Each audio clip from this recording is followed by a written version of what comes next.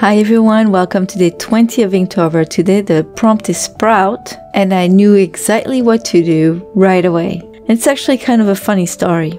So whenever I hear the word sprout for some reason, it reminds me of a season of Project Runway Junior that I watched with my daughter several years ago. There was a contestant in it that had a sprout on her head. Yep, it was not a real one, of course, but I found out, and correct me if I'm wrong, that basically several years ago, it was some kind of fashion in China where you could buy little hair clips that look like sprouts or little flowers, and you just put it on top of your head, and it looked like you had a sprout on top of your head. And I think, from what I understand, that some Japanese tourists brought that back to Japan, and it started spreading there too. And I think you can see that once in a while on anime characters or manga characters.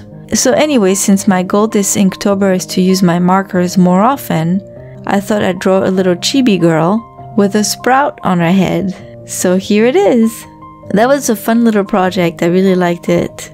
I know you see the character more than the sprout, but that's my little story for you today. Thank you all for stopping by again today. I'll see you tomorrow with day 21.